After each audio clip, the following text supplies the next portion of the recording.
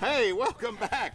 Look at old Lynn here. August 25th, Ijams Nature Center will celebrate the mysterious hummingbirds, and nobody knows more about them than this guy. Absolutely. He even brought a mock hummingbird. Mock this hummingbird. is not real. It's hard to hang on to.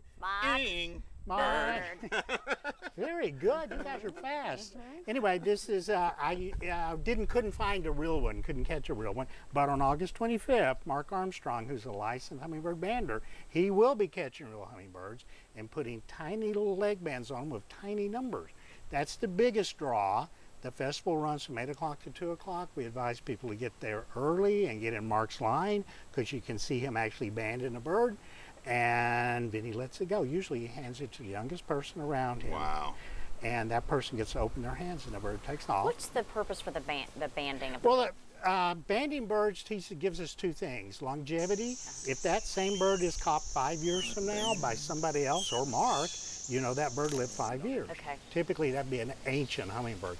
But if it's, say, Mark bands it at Ijams on August 25th and then it's caught in Baton Rouge the next day, you knew it flew that far. Okay, that's crazy. So that's it. But also the festival will have lots of vendors, hummingbird plants, crafts, food, and there's presentations on the inside. Liz and Tiffany from Wild Birds will be talking about hummingbirds and how to make a bird-friendly yard. Steve McGaffin from the zoo will be talking about butterflies.